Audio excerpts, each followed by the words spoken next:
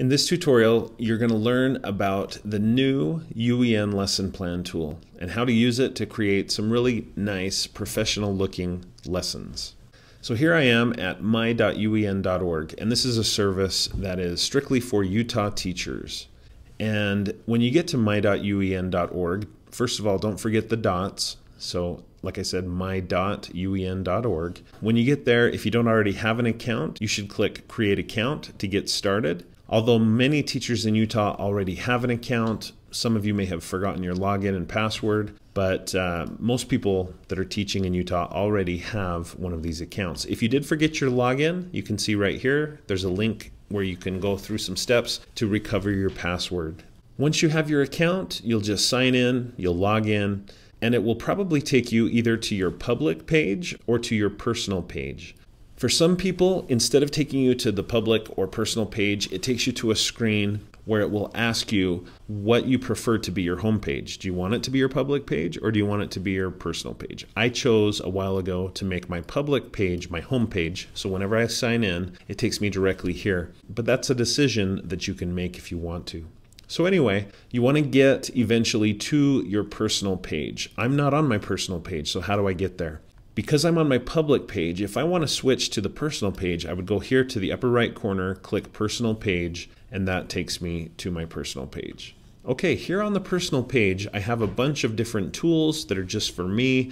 My students can't see these, and they can't really access them, at least not the teacher versions of these tools. So I have changed what this looks like. I've reordered some of the portlets by clicking and dragging them. So yours may not look exactly like this, but you're looking for this particular portlet that's called Services/Tools. And here in the UEN Tools portion of that, notice that there is a lesson plan creation tool. So I'm going to click on that, and it opens up the new UEN Lesson Plan Tool. I can sign in with my same login and password that I used in my MyUEN account.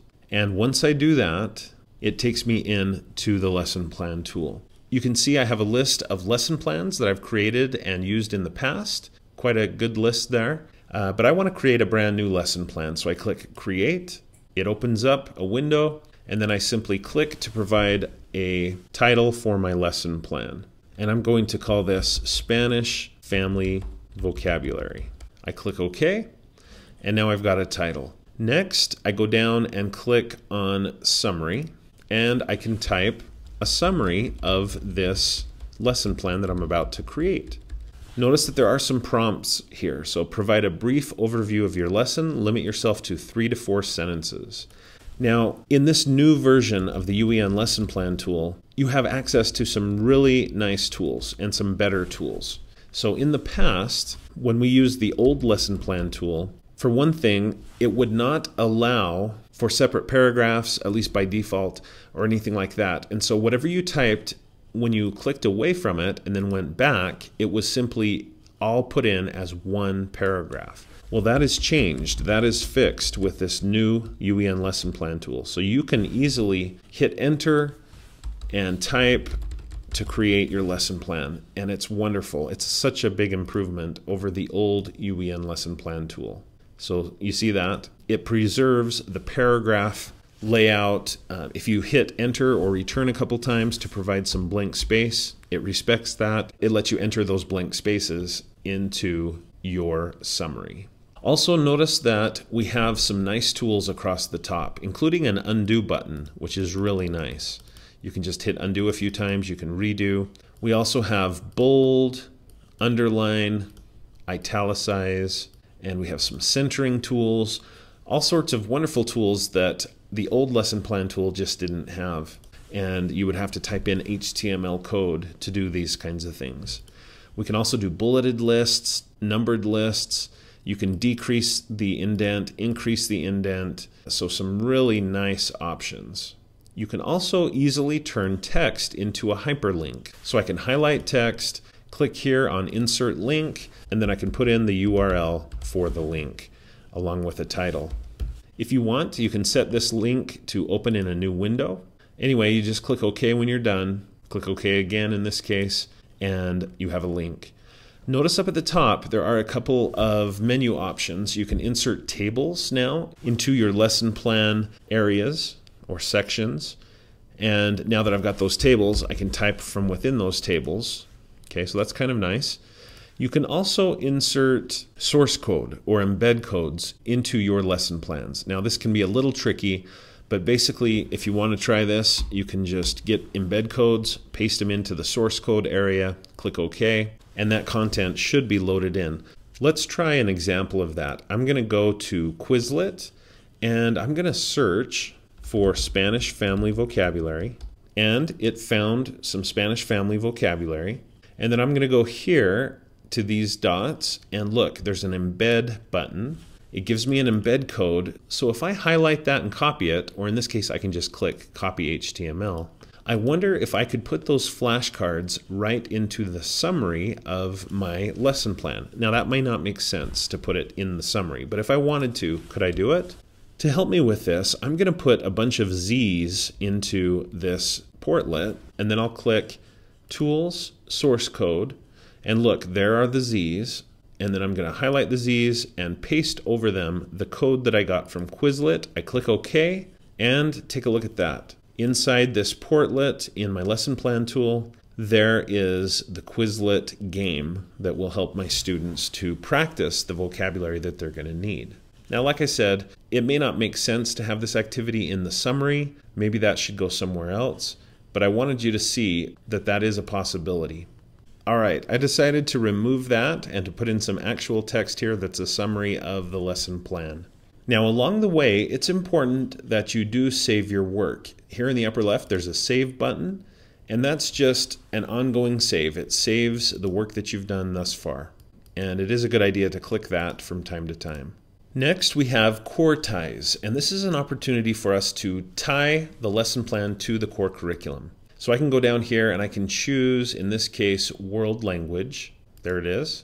And then I can choose the objective, the standard that matches what I'm trying to do in this lesson plan. Other types of information that you can add to your lesson plan include time frame, how many class periods, how many minutes, the group size, life skills that will be addressed, a bibliography if you would like, and you can add attachments or website links, and then authors. If you want, you can add an author to co-teach this lesson. So I just did a search, there's one of my colleagues, and I could add him to the list of authors and we could co-edit this lesson plan. Okay, so I am done now with the general portion of this lesson plan. Now keep in mind, you don't always have to fill in all of these. In my own classes, I like to specify which sections you would have to fill out. So don't feel like you have to do all of this, but if you choose to, it really does add to your lesson plan and it provides a more rich lesson plan. I'm going to click Save. And now I want to click Preview, just so you can get a sense of what this is looking like so far. Doesn't that look nice and professional? There's my lesson plan so far. I'm going to close out of that tab and get back to my lesson plan. The work I've done so far is just in the general section of my lesson plan, but there's also an instructional section and an assessment section. And in my opinion, the instructional section really is the heart of the lesson plan. Here you can put a list of materials like I've already done, things to have for the lesson, and I've put in just a numbered list of the things that are required. In addition to describing those things, you could make attachments. So you could click Choose File. Let's say you have a worksheet or a handout that you would like to upload. You select it, you click Open, and it's uploaded into this window, but you do need to click the Add button to make that official. So now that document is part of this lesson plan. I'm going to delete that. You could also type a description of what that file is. And then another way to add materials is to click websites, put in a website name and the link to the website. So let's say it's this website. I can just copy that and I can paste it into the site URL along with the name. And if I want a description, I can put that there too. Click Add, and that is a material that's provided to the students. Next up, what background does the teacher need? You could just type this in or provide attachments or websites. student prior knowledge. What would the students need to know before learning this lesson? And what are some intended learning outcomes? You could describe that. And again, there are prompts to help you through each of these steps. Next, instructional procedures. And for me, this is the exact heart of the lesson plan. This is basically, if I were to be a fly on the wall in your classroom, what would I see happening? So maybe number 1, welcome the students and do a self-starter activity. And maybe I provide details about that activity. And then step 2, students get into groups of 5. Okay, so you get the idea.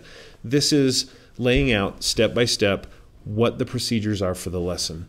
Again, like I showed earlier, you have access to the table option if you want to put tables in. You can add cells, rows, and columns. You can use source code to put in an embed code, and we have all of those other tools that I showed earlier. When you're done, good idea to click Save. And again, we could use attachments and websites. I'm going to go next to strategies for diverse learners. Very similar. What strategies would you recommend for diverse learners? And then extensions. Okay, ways to extend the learning of the students. Let's look at assessment. The assessment area of your lesson plan is where you describe how you will assess the students. So you might say, I will do informal assessment by whatnot, and then formal assessment will include. So you can put that information here. If you want, you can attach a quiz, an assignment to this, whatever you want to do, or you could have links as well to an assessment.